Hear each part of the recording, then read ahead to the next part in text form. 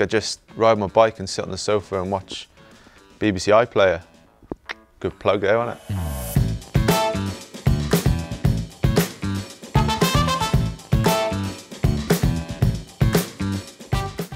Crease melon, I guess now. It's 2 words, but it's yellow jumper, so. I've got a pet dog. It's a little cavapoo called Blanche. Oh, I'd ask her why she's such a diva and just eat the food. Like, what's your problem? My first kiss, well, I was a girl in school, I guess. At first we were supposed to meet after school and it was all nervous, but yeah, a few weeks later I think it happened. I can't even remember her name. Maybe don't put that out. Braveheart. I just really get into that and yeah, I ended up having a little tear in my eye at the end.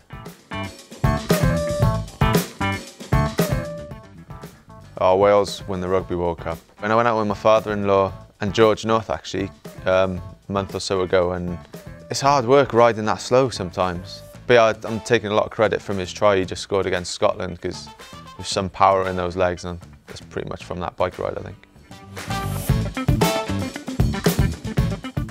We were walking past a restaurant once and what's his name now?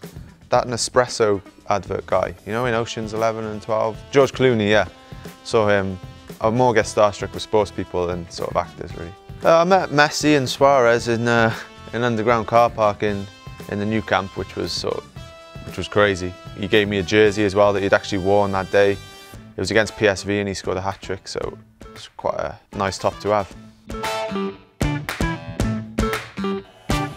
The only person I think of like immediately is Mr. Bean. I just don't know why, but maybe George Clooney, seeing I've just mentioned him, yeah. Well, Eminem would be one. That would be interesting. I think Thierry Henry. Maybe a comedian, just to lighten the mood sometimes. So Jimmy Carr. Love Jimmy Carr. And the last one, maybe Henry VIII. It sounds like he'd have a few stories, wouldn't he?